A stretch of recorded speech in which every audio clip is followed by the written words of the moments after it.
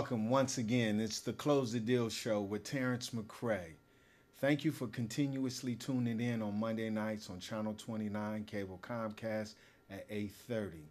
And thank you all viewers for when you see me in society out here in the Bay Area for reaching out to me and giving me these positive comments on what you like about the show.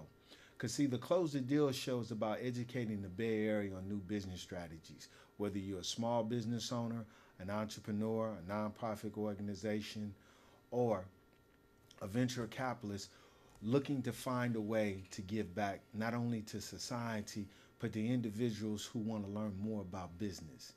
And today, I have a good friend of mine who's coming back on the show to discuss the differences between his nonprofit organization and others in the way he's not only partnering with other nonprofit organizations, but the way that his organization is not only making a difference in the community, but abroad. Because Mr. Sean Hayes is someone who is advocating change in a positive way that is helping people's lives, that are making a difference in our community and being more productive.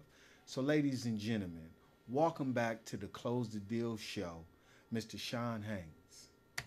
Welcome, Sean. Hi, Terrence. Thank you so much for having me on the show again today. It is truly a pleasure to have you not only back on the show, but to bring the viewers up to date with what you're doing with your social impact partners nonprofit organization. Please let the viewers know what's going on. Thank you. This year we're doing a lot, and we're very excited about that. We've created a lot of partnerships with local nonprofits and other business leaders to work on a set of projects. And the projects that we're working on are to engage our business community to do a change collection project. And so what that means is that we're going to start to ask businesses to put a change receptacle bin that we can have at their business when people are making purchases, keep the change or donate the change. And that'll be a great way for our organization to raise money to address some of the issues around poverty and homelessness here in San Francisco.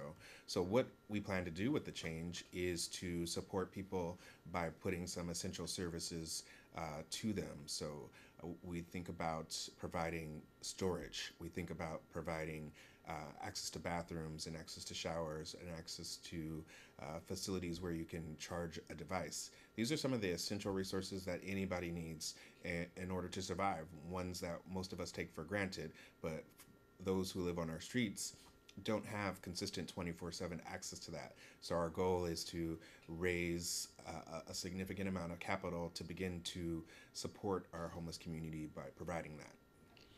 So, what organization have you started with working with? So we are partnered with AP Philip Randolph Institute here in San Francisco. They're our fiscal sponsor, and we will be organizing a number of activities. Our big push is going to be through Pride.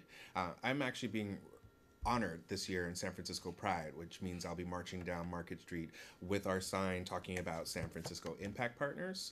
We did this last year, and everybody who was able to see our sign got very excited about that message coming down Market Street. And so we will be in some beverage booths, so look out for us there. But we'll also be marching down Market Street, showing the community that our city is now taking pride in supporting our homeless community. Sounds wonderful, Sean. How did you come about partnership with this company? So AP Philip Randolph is an institution that has a long legacy. AP Philip Randolph, Barrett Rustin, Martin Luther King all came together to do the 1963 March on Washington.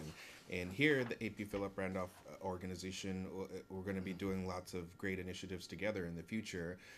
Now we're focusing on this, but we'll also in the future be focusing on workforce development. So really engaging the homeless community of San Francisco and those who are impacted by poverty to provide them access to job, education, training, and these essential resources as the pipeline to come out of the situation.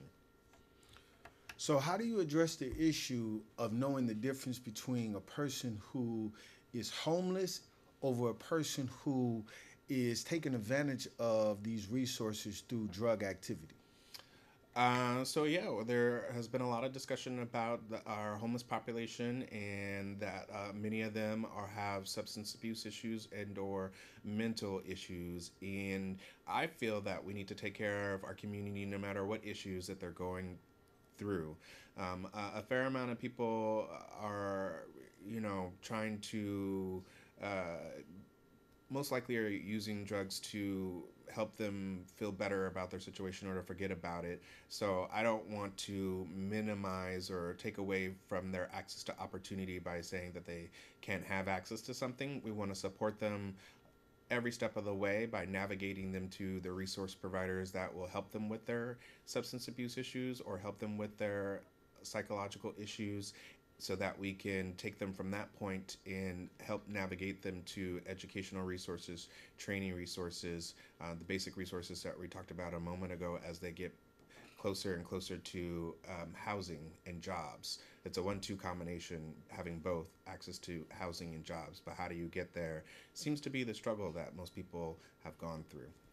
So, what kind of system have you put into place by being able to identify who's serious about getting out of their situation and who's not trying to take advantage of it?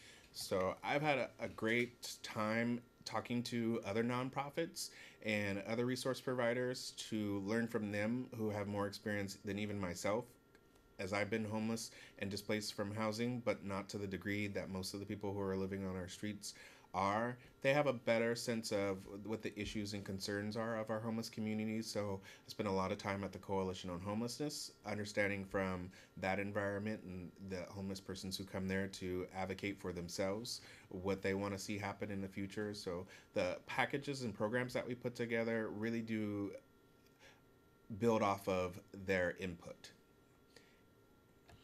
Well, to me, I believe that the public issue with the public restrooms is a serious issue dealing with the homelessness because there are a lot of people that are urinating public as well as exposing fetus.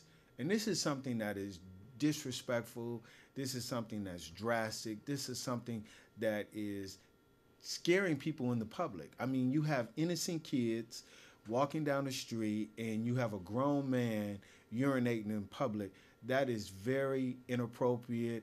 That type of exposure a young child should not be able to see. There should be more solutions and helping the homeless, but in addressing these issues, it needs to be done where everyone is getting involved and not just nonprofit. The community needs to address this issue as a whole because it's affecting the community. So when you came up with the idea of providing storages, where did you find this information can have an impact in the community? Yes, and thank you for that question. So, the way I came about learning that is a high priority for people who are experiencing homelessness was at a coalition of homelessness meeting where we're speaking with advocates and people who are experiencing poverty and homelessness. And a young woman spoke and said that there was one agency that provided this resource. And this one agency also spoke and said that they had 480 units of storage for a city with well over 7,000 people who are living on our streets. And so when you compare 480 to 7,000, you see that there's a huge disparity in the access to storage. And so our goal is to support people by providing access to storage and subsidizing the expense. We have laws here in San Francisco that now say that you are not allowed to live in a tent in our streets. We need to be able to support our homeless community by saying, we're living within this legal structure, which for me is a little disappointing and sad, but we're going to work with it by providing the resources that you need, and storage is a high priority need. So imagine a situation such as this. We're providing storage to all the people. Now we have helped the city to be cleaner because we can now go to the homeless population and say, we want to support you. We understand that you don't have the things that you need to get along. We understand that shelters may not be the most comfortable place for you, but we want to make this resource available to you so that you can potentially maybe pitch that tent in the evening, but then break it down in the morning and be supported with pipelines to jobs, pipelines to education, so that your day is productive, as opposed to their day now, which is the consistent concern that somebody is going to sweep them and their tent away. So think about it. You think about it as your tent is your home. Think about it, that is your home. Think about it, somebody coming and wiping away your home. So now you can't store anything because you don't have a home, and you don't have access to the things that you had in that space. We want to provide dignity to our homeless community, and this is the number one way to do it, in addition to supporting them with navigating them to showers, bathrooms, and laundry facilities, so that we can get people prepared to enter the workforce, get people prepared to enter educational opportunities, and get people prepared to be civically engaged in our what's going on in our community.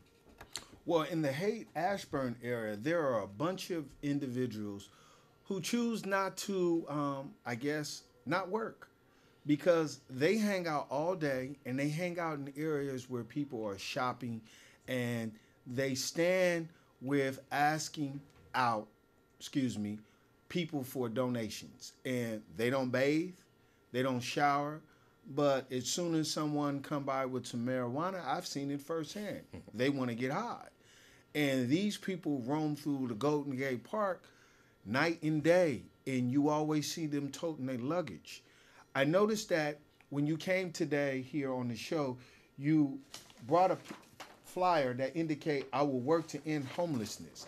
I pledge to volunteer with San Francisco Impact Partners. Okay, socialimpact.org, volunteer. Donate to San Francisco Impact Partners. Um, SF Impact Partners pledge, and partners with San Francisco Impact Partners, right? You also indicated now more than ever, community organizations need the support of strong community partners like us to make an impact on social serious issues such as poverty, displacement, and homelessness. We will work together to create opportunities for San Francisco to succeed. So, San Francisco and abroad viewers, if you want to pledge to the Social Impact Partners, reach out. As you can see, there's a QR code that you can log on to the website. But my question again, Sean, is how do you tell the difference between someone who wants to make a difference in their life and get out of homelessness over someone who really is not ready? That is an important question. Not everybody is ready. Not everybody who lives on our streets may consider themselves homeless in the same way that I considered myself homeless when I no longer had access to a consistent house to live in. So I know that I was homeless, and I did everything I could to remediate that. Getting the resources from the city, getting the resources from my friends, identifying pathways to help me come out of that situation. And so when we look at the youth who are on our streets in the Hayes area that you talked about, some of them may just want to live that free lifestyle of not being attached to the grid and just taking up from the generosity of people who come before them. And so the focus of our organization really is going to be to reach out to everybody who's on the streets and make the offer. Make the offer of saying, how can we support you? How can we help you? What is it that you want and need? And we're going to start to respond to the responses that we get and create resources specifically for them. If those youth who may not want to come off the streets are presented with something that inspires them, then that is going to be their inspiration to get on the pathway off living off the streets. That's going to be, but it's different from everybody else. A response to a family who are living on the streets, they have different goals. The goals is to support that child. The goal is to, come out of that situation, get all the resources that they need so that they can move along. So we don't want to create too many cookie cutter responses like a blanket. Like one size doesn't necessarily fit all. But we want to be able to communicate to them and say, here is a care package, another project that we're working on to put together, humanitarian resources, first aid kit, for women who are living on our streets, all of the feminine product needs. We want to be able to provide that as a gift to people, along with information to say, here's what we found that may be of interest to you. And if you want to keep a connection to us, we want to support you with navigational partners to help you get what you need. And very individualistic as opposed to being pressured into any certain direction. Do you believe homelessness is a choice? I believe that there are a lot of factors that can result into making someone homeless. I don't think that it is a choice. I know for me, it was a lot of, a job didn't go as long as I thought it would go. I didn't have enough savings to support myself to the next opportunity between, like, oh, okay, I can no longer afford my apartment. And so this situation of homelessness impacts a lot of people differently, but I don't believe it's directly a choice. And I know that when people end up ultimately living on the streets, that a lot of the choices that most of us take for granted become chipped away. When you are applying for a job opportunity, for instance, there's an expectation that you look a certain way and behave a certain way. And there are a lot of barriers to getting job opportunities, especially for people who are formerly incarcerated. And so a lot of our work is going to be in the future helping people to navigate what their choices are, and to find the right path for them. Personally, I don't believe that homelessness issues can't be resolved. I believe a lot of homeless suffer from mental issues. For one, I believe it's a choice that you make when you choose not to clean your body. But if you don't have self confidence in yourself or are motivated, it is very difficult for you to want something better. So, do you believe it's a choice, Sean, for a homeless person to sit down and go to sleep anywhere, or take advantage of the resources that are available out there in San Francisco? Because there are many organizations, as well as yours, that are providing resources for homeless people. But are they making the choice to seek that help? That's a great question, and I can tell you what I have learned by hearing people who are homeless, people who have lived in our shelter system, and people who have fallen into poverty is that while our city provides a lot of resources, the resources don't necessarily fit everybody. Access to those resources are very challenging, and let's take our shelter system for one. There is 1,000+ wait list to get into shelters on every single night of the week here in San Francisco. And so that's 1,000 people wait list in a city that has 7,000+ people who are homeless. So, if we lined up all 7,000, the first 1,000 may or may not even get in. So thinking about the resources that we're making available, and knowing that certain resources that we all hope were in place aren't enough. So we have to be creative with what we're doing with the resources that we provide to people. So our organization, we're growing. We're not in the capacity to, put people into housing, but we are wanting to do the low-hanging fruit of making sure that there's a storage option somewhere available to people, as a stepping stone, making sure that they know where the bathrooms are, that we're helping to create more bathrooms as a stepping stone, and access to showers and bathrooms.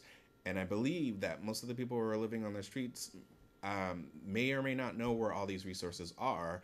They may or may not be available 24/7. We live in houses, so our resources are available to us 24/7.